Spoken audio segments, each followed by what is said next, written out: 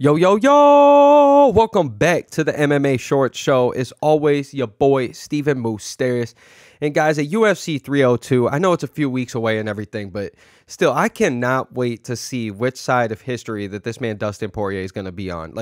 I mean, I can speak for probably most people when it comes to Dustin Poirier. Like, no matter if you hated him when he first started or, maybe just dislike him, or maybe you were a Conor fan and you were super happy when Conor knocked him out in 2014 and kind of just launched himself into like the next stratosphere. But, no matter what you feel about Dustin Poirier, if you've truly been following the sport forever, the way that this man always just comes back stronger and stronger, and even though he might reach the mountaintop once again or be at the, right at the tip of it, and, he'll lose against the Khabib, or he'll lose against Charles, or he'll get knocked out against Justin Gaethje, but he'll always come back and do the things like we just saw with Benoit Saint Denis, or what he did to Dan Hooker, or anything that he always does. He always comes out and does the thing. Like, even if he loses some crazy fight against Michael Johnson, he'll come back out and go on one of the craziest runs we've ever seen with beating Eddie Alvarez, going on Justin Gaethje, Max Holloway, putting the absolute runs in.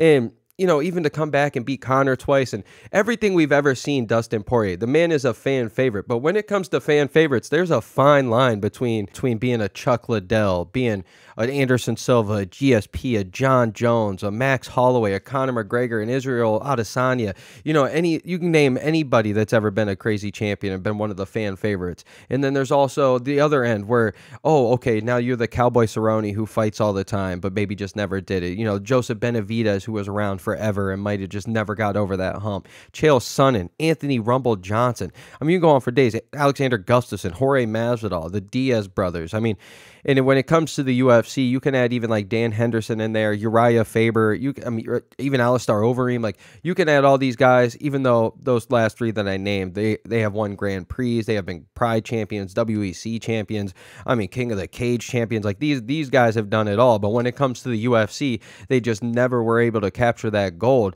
And there's a very fine line. And when it comes to Dustin Poirier, as long as he's been around and whatnot, being 35 years old, about to be 36 this year, he puts himself into one of the craziest categories ever, where it could be one of the greatest feel-good moments of all time, where these guys go so long, their entire career, and at the very end become a champion. And there's only like two that really, really come to mind that stick out. And clearly it's the Michael Bisping when he took out Luke Rockhold. And even though I thought Luke Rockhold went in there way too cocky, I think it was a week's notice, whatever. Bisping was talking about how he was drinking on set, doing a film, doing whatever, probably, the G.I. Joe 57 or whatever he was shooting. But he came out and put on one of the craziest moments I've ever seen when he knocked out Luke Rockhold.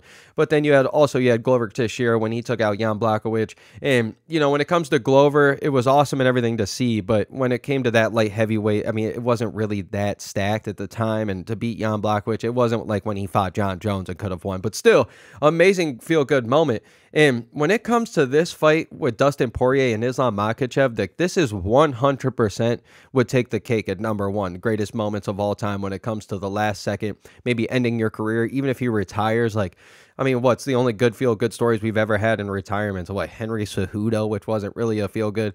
I mean, Dana White burned a hole in the back of that man's head because of what he did. I mean, what, GSP retired on top twice after the loss to Johnny Hendricks, that even though he won, I think we all thought he lost. And then, of course, beating Bisping. But still, that was a good retirement. We weren't mad at that. And what, Amanda Nunes? But like, none of these have been like, okay, I've reached the mountaintop 3 times. I've lost, but then I've came back, proved everybody wrong. And to beat Islam Makhachev, like I've told you guys, I'm still a believer in Khabib. I still think Khabib's better than Islam.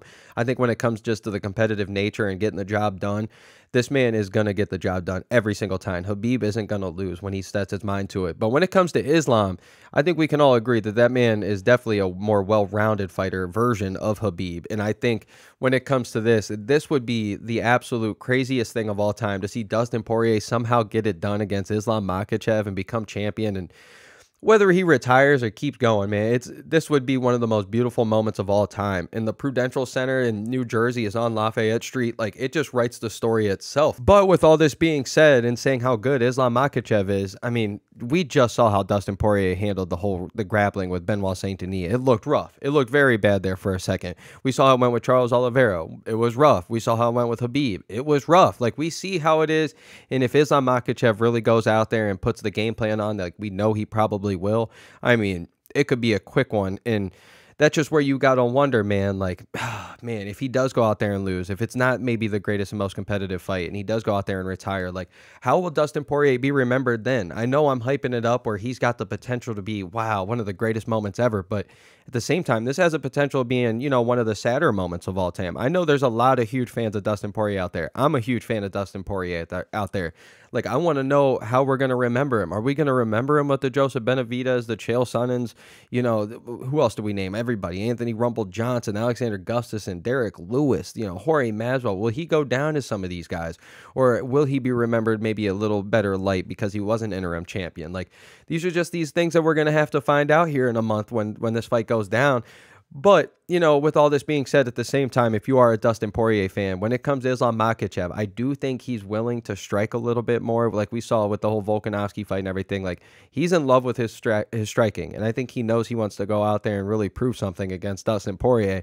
So, I mean, that could be one of the only chances Dustin has is if Islam lets it stand on the feet and, lets Dustin use some of his old game plans and some of his dirty boxing and whatever he's got in there and some of his counters. Like, this could be Dustin Poirier's moment. So I am very excited to see, but it's just, I'm ready to see what side of history we're going to remember him on. Are we going to remember him as, man, he got the job done? It's one of the most beautiful moments ever. He brings his wife in, who's been by his side since he's first started.